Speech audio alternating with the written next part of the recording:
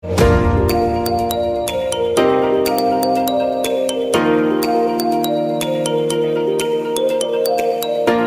friends, welcome to my channel Healthy World. Today I will speak about mental retardation. Mental retardation refers to below average general intellectual functioning that originates during the development period and is associated with impairment in adaptive behavior.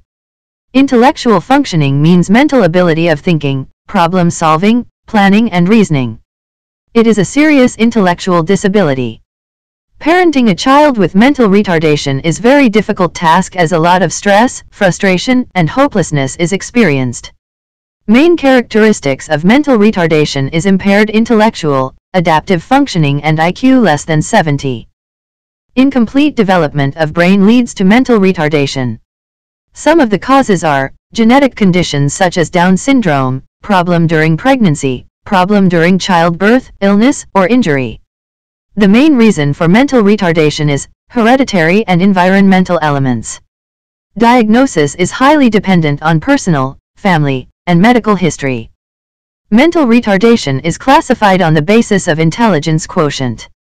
Mild MR, IQ 50 to 70. Moderate MR, 35 to 50. Severe MR, 20 to 35. And profound MR, below 20. Some of the symptoms of MR are rolling over, sitting up, crawling, or walking late. Talking late or having trouble with talking. Slow to master things such as toilet training. Difficulty in remembering. Difficulty in problem solving and logical thinking.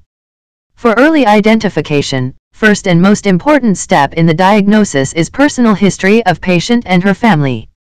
Previous gynecologic and obstetrics history of infertility or fetal loss should be identified. Maternal health status during pregnancy with involved child should be asked. Questions regarding lifestyle and consumption of tobacco, alcohol, drugs, and other risk factors should be asked.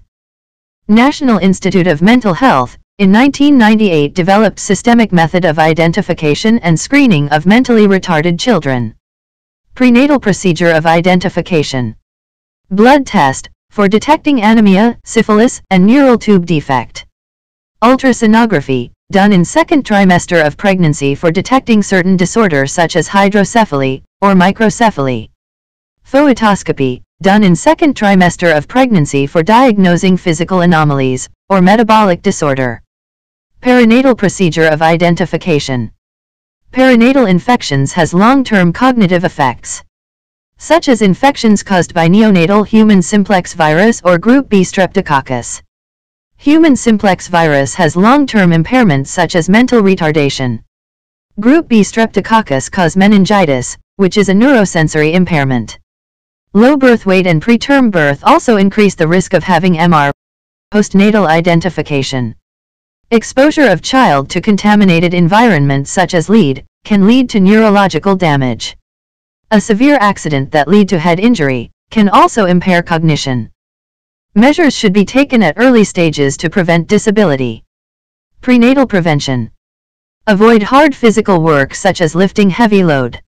Avoid smoking, chewing tobacco, and consumption of alcohol and drugs. Avoid having sexual contact with people having venereal disease. All pregnant women should take tetanus injection and attain regular medical checkup. Perinatal or natal prevention. Delivery should take place in hospital. If baby doesn't cry immediately, resuscitation measures should be taken at once. Low birth weight babies should be kept in neonatal care. Breastfeeding should be started immediately after birth. Postpartum prevention. Every child should be immunized. Ensure that the mother and child gets a well-balanced diet and clean drinking water. Don't allow patient to have direct contact with paint, lead, newspaper, etc. Conclusion. Mental retardation is a genetic disorder manifested significantly below average overall intellectual functioning and deficit in adaptive behavior. Various environmental or hereditary elements can lead to mental retardation. All precautions should be taken. Mothers should prevent themselves from consumption of alcohol, tobacco, or other harmful substances, and should avoid sexual contact with person having venereal disease. There is a very little chance of having mental retardation because of accidents. Thank you friends, Hope you understood the topic.